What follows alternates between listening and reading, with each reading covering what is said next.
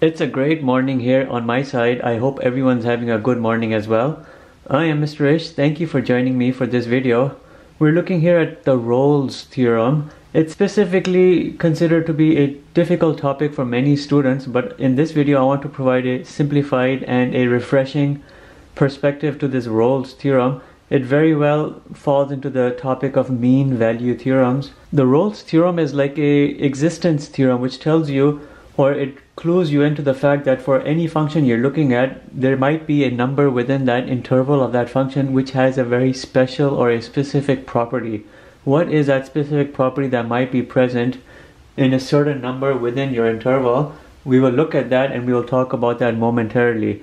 But if you want to apply the Rolle's theorem to determine that specific property in your interval, then you need to have a function that's continuous over this closed interval a comma b. You don't want to be looking ideally at situations of minus infinity to infinity, because then you are kind of exceeding the bounds of most functions when you're looking at those infinite interval limits. You also want to be looking at a function which is differentiable over the a and b interval, and you normally know, provided the continuous function has no corners and no kinks, it will very likely be differentiable. Here I've highlighted for you, if within that interval the limits are very well in the domain of those type of functions, you can automatically assume a and b to be true, that polynomials, radicals, and rational functions and trigonometric functions will normally and automatically suffice and satisfy a and b, and you wouldn't even have to worry about whether you're looking at a continuous or a differentiable function for those styles.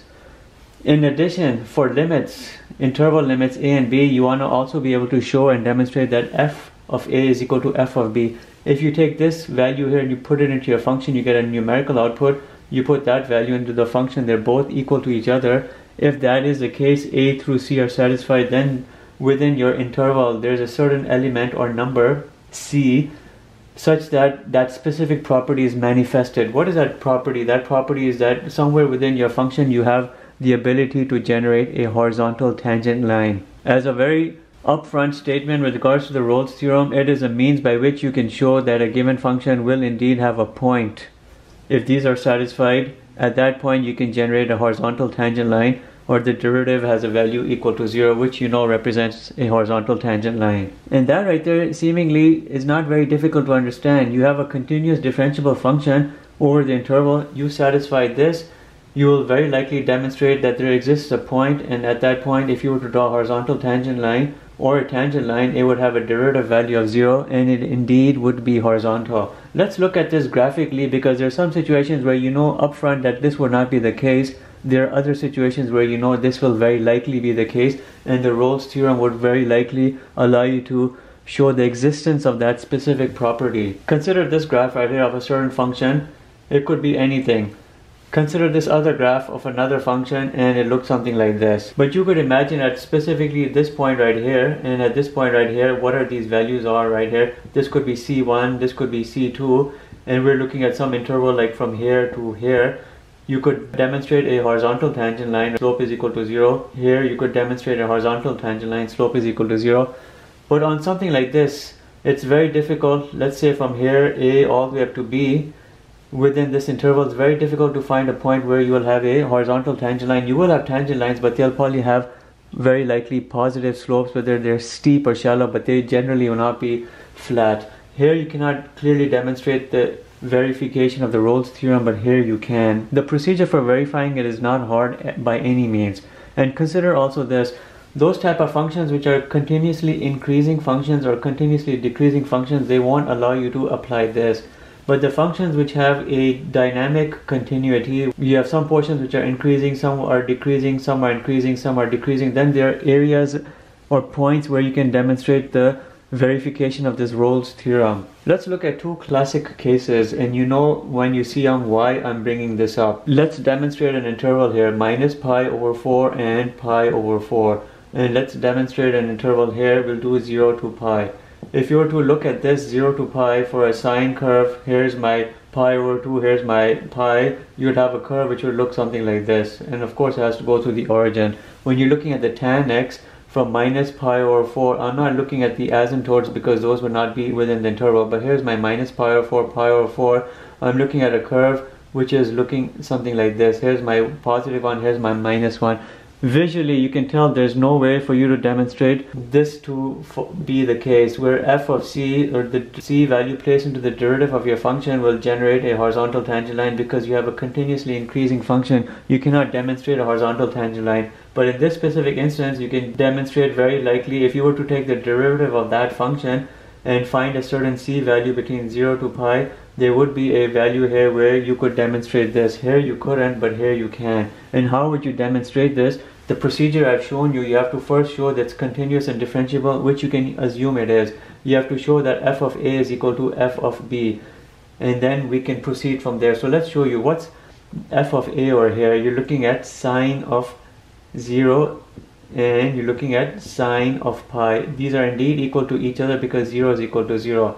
Then you have to actually demonstrate this right here and utilize this to form and determine that value where you can develop a horizontal tangent line. Find the derivative of this function. The derivative of this function here is cosine x. That represents your derivative of x. But when you put it here with regards to the c, you're looking at f of c, which is equal to cosine of c, which is equal to 0. You have to solve for this value c. In terms of this specific equation, cosine c equals 0, if you were to solve for c, you know here c is clearly equal to pi over 2 right here. At pi over 2 I have a certain value c where you have a horizontal tangent line forming, and this very well tells you that c is within the interval a and b. Look at it, it is in the interval of a and b. It falls right in between it. It doesn't have to fall right in between it for the specific theorem, but it falls within that interval, and you've shown this specific function here to satisfy the Rolle's theorem, and you found also the point where that specific quality of a horizontal tangent line can be found. At a value of pi over 2, which is found in this interval, you have a horizontal tangent line. When you look over here, you can do the derivative of this. You'll have a secant square x. Now look at this in terms of f of a and f of b. F of minus pi over 4 is tan of minus pi over 4, which is a minus 1. F of positive pi over 4 is tan of pi over 4, which is 1. These certainly are not equal to each other, so obviously you cannot go into this next determination, f derivative c equals 0. You cannot, because the initial condition is not even satisfied. So this by no means has any point on it where you can determine a specific quality of a horizontal tangent line forming. There will be no point in this interval where you can demonstrate a horizontal tangent line. So this obviously fails the theorem. This passes it. So now you're beginning to see how significant this is with regards to finding that specific quality of a horizontal tangent line in your interval. Let's look at two questions and analyze everything here with regards to this interval, this function. Is there a point somewhere on this interval where we can easily determine a value for which you could demonstrate a horizontal tangent line? Well, you can do it by first finding the derivative of this. You know you have a 6x minus 12. Now you have to apply the actual conditions. You know the function here is polynomial, it will be continuous, it will be differentiable over this domain, because generally I've told you you can assume it to be the case for polynomial functions. Find f of 1. You'd have to plug it in here. You do 3 plus 5 is 8 minus 12. You'll have a minus 4. And now find f of 3. Remember you have to show f of a is equal to f of b. If you do, then you can proceed to the next step. What's f of 3? You'd have to plug it in here. You can do 27 minus 36 plus 5, and you would have a minus 4 here as well. We've obviously demonstrated this to be the case. Now you have to find this f of c and make that equation equal to 0. Here's your derivative. You'll do 6c minus 12 is equal to 0. 6c is equal to 12, and c is equal to 12 divided by 6 is 2. Does 2 fall very well within here? It does. C is therefore an element of this interval, which includes a and b. And you know you've determined here the value here 2 in that interval for this function where you can demonstrate a horizontal tangent line, and this is called the Rolle's constant. The Rolle's constant is that numerical number on your interval where you can demonstrate the horizontal tangent line. It's informally called that, but this right here is a specific point on your interval where you can demonstrate this horizontal tangent line to exist for that function. So this question has been solved and it wasn't too hard. Let's look at this second question here. It'll be our last question. You're looking at an exponential function over that interval. You know exponential functions from left to right are constantly increasing. You'll have a y-intercept here of 0, 2 because it's vertically translated upwards, but there's basically visually no ability to demonstrate any point on this interval, especially minus 10 to 10, where you can demonstrate a horizontal tangent line, let alone even from minus infinity to positive infinity. Constantly increasing or constantly decreasing functions don't work very well with this theorem because they just don't. F of a over here would be you putting f of minus 10, it would be e to the minus 10 plus 1. You don't even have to solve that out. F of b here would be you putting f of 10, which would be e to the power of 10 plus 1. Here f of a and these two, they just are not the same. Therefore, there's no point in you even plugging in with regards to the derivative a c value to find if there is a presence of a horizontal line. There is no presence of a horizontal line. These constantly increasing functions just don't work very well, and you cannot find that point in your interval where you can demonstrate a horizontal tangent line. Remember again, for the Rolle's theorem, you're finding within your interval a numerical value where you have a specific property. That property here is where you will have a horizontal tangent line.